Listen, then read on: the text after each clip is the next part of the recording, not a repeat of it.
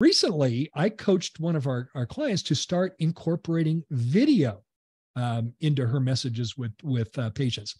And the reason I chose to incorporate video with her, she has a large practice. And we didn't want to wait. If timing was immaterial, we would go through an entire recare cycle with a particular plan. Let's say we're resigning from MetLife. We'd go through an entire recare cycle, which would typically be 6 months plus. Right. It's not fair to say that a recall cycle is purely 6 months, because people will fall off that schedule, and 6 will become 7, will become 8. But if we would go 6, 7, 8 months, that would give us a chance to talk to as many of our MetLife patients as possible and let them know what's happening, so we'd get the best effectiveness of our communication. Well, my client and I were impatient. We didn't want to wait 6, 7, or 8 months. So we said, we'll go through a 3-month cycle of communicating with patients in this particular plan. And that would allow us to get to many of them, but not all of them. And as I started to think about what else, of course, we're going to send a letter. A letter is part of that process as well. We're going to send a letter, but remember, letter is what, Naren, in terms of communication? How 7%. Much value am I getting? 7%. I'm getting 7% on the letter. Well, and it's probably less than that, because not everybody open it. That's true, especially emails, or even because we get so much junk, right? So we don't even look at it.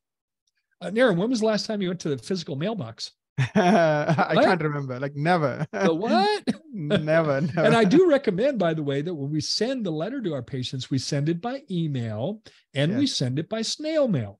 Yes. Because we want to get to as many patients as possible. But I would guess that we're wasting a lot of postage on the snail mail because, who pays attention to that anymore? But anyway, as we were crafting this with this particular client, I said, you know what I'd like to do? With your permission, doctor, I would like you to do a video for your patients. And she lit up to this. She said, Gary, that's a great idea. Coach me on how long that should be and what I should put in that video.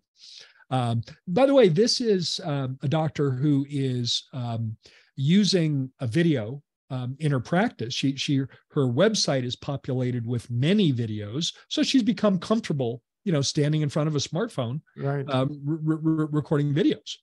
And so she's become comfortable with that. She's articulate, and I thought with her on the video communicating to her patients, this would just be another channel that will allow us to keep more patients.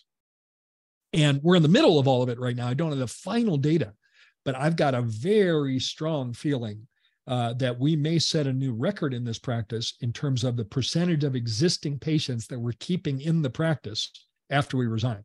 This may be the new high watermark because we're really pulling out all the stops.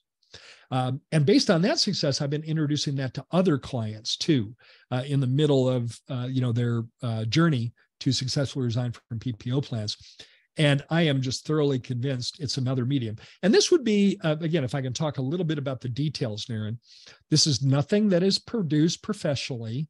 This is quite literally either done on your computer like you do through Zoom, or it could be done with your smartphone and just recording a video. And I would suggest, Naren, that video be no longer than 3 minutes, no longer than 3 minutes.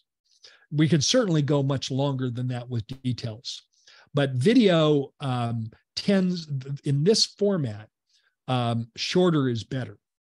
And I would suggest that it be somewhere between 2 and 3 minutes long, something like that. Naren, you know a bit about video with your experience with marketing. How do you feel about that time length, the suggested time length of 2 to 3 minutes?